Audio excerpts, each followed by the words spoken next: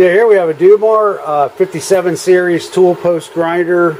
This just includes the motor, the mount, the grinding wheel. You get 3 belts. There's your belt guard, 4 pulleys, and the grinding wheel dresser.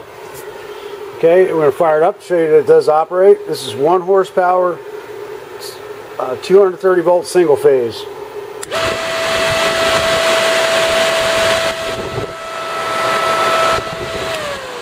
So the motor operates fine, nothing wrong with it. However, this motor fan shroud has been dented up during shipment. You might want to replace it, or you might be able to bend it out of shape, I'm not sure. Anyway, it's got just some minor surface rust inside here and on the tool post holder itself. Otherwise, and the shaft here. Now, other than that, it's in really good shape. And it does include a plug. Yeah, we had to disconnect the plug just to power it up and test it. And we thank you for looking at our product.